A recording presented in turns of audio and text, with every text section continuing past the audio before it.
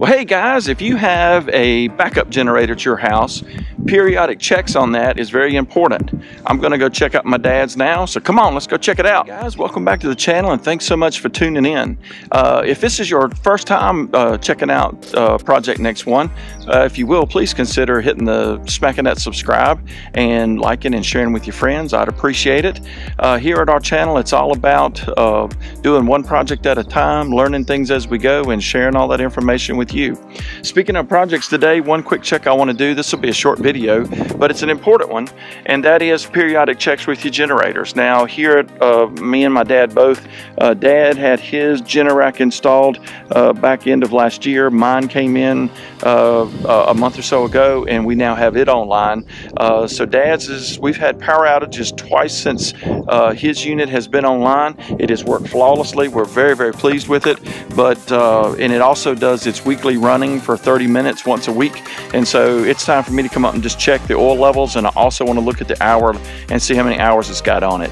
On this one, with it being new, we're going to need to get an oil change in, and I want to monitor that. So let's go check it out. So dad's is a 24 kW Guardian. To get into this one, it's really nice and easy the way it's done. The top just lifts up like so, and the front just lifts up and out. Gives full access to this. And then all of the oil things are marked in orange, which really makes it nice. It's kind of, I don't want to say idiot proof, but it makes it easy. And so we're going to do this and check.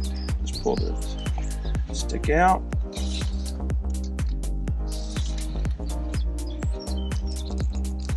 And the oil is so clean you can't hardly see it, but it is right up to the full mark, so we are good to go there. And then the other thing I want to do, and let me bring the camera up here so you guys can see. Okay, so one of the things besides checking the oil that I want to do is I want to look at the amount of hours that's on the system.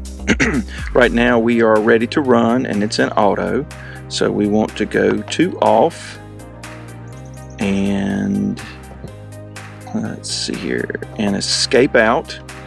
From escape we want to tab down to submenus, which is here.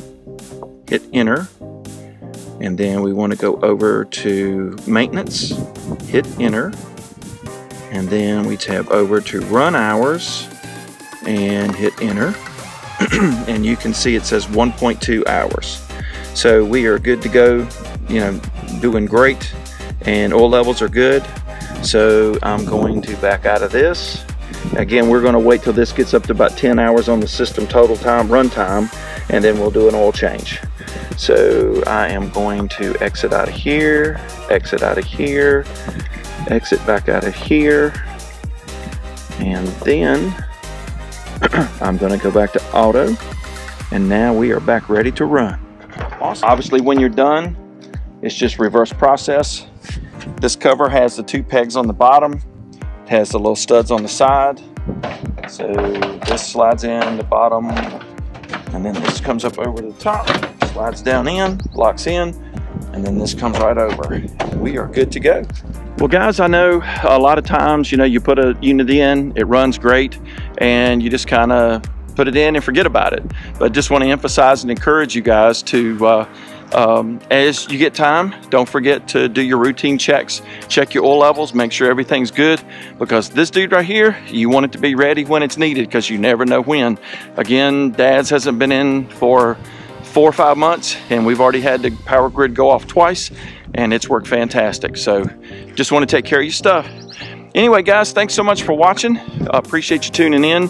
Remember, here at Project Next, there's always one more, and so there'll be another video coming real soon. I try to post 2 a week.